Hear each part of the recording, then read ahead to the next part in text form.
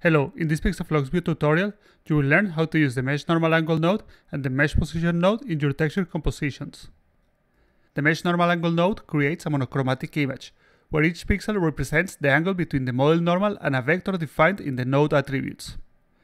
The value of the pixel is interpolated between white for 0 degrees and black for 180 degrees. You will also learn about the new Mesh Position node, which renders an RGB image, where each value represents the relative position of the texel to a bounding box. For this project, we will use this Mortar Model that has 3 procedural textures.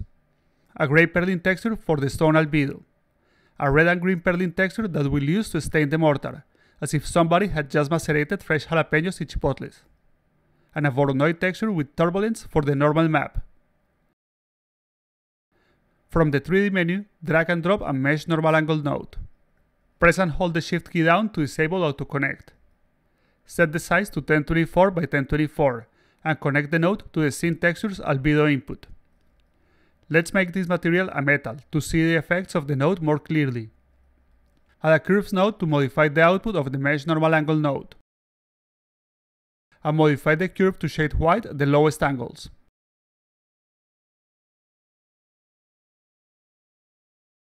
Set the vector to x positive, 1, 0, 0.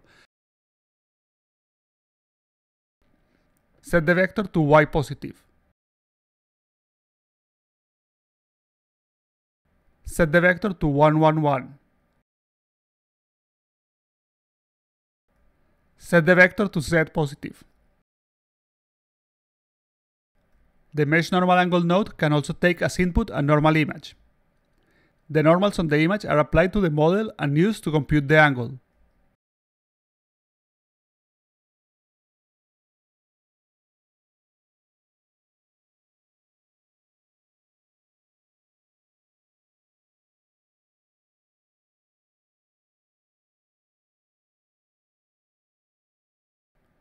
Set the metalness back to black.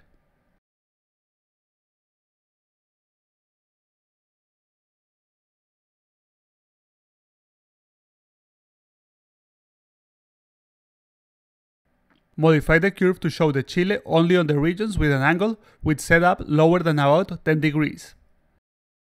Now we need to mask out the chile from the top of the mortar and the base. For this, we'll use the new Mesh Position node.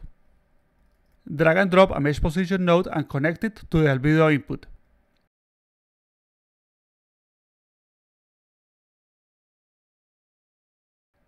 Add a Split Channels node and modify the individual positions.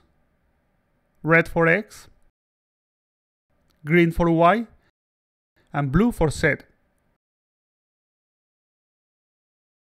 Modify the Z channel with a Curves node to show the bottom of the mortar.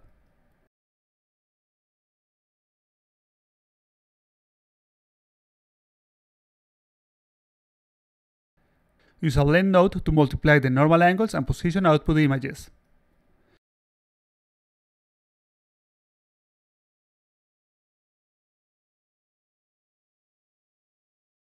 Connect the texture to the albedo channel.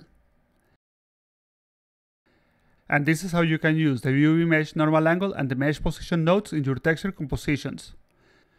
Thank you for watching this PixaFlux video tutorial. Don't forget to subscribe to our channel and to follow us on Facebook and Google+.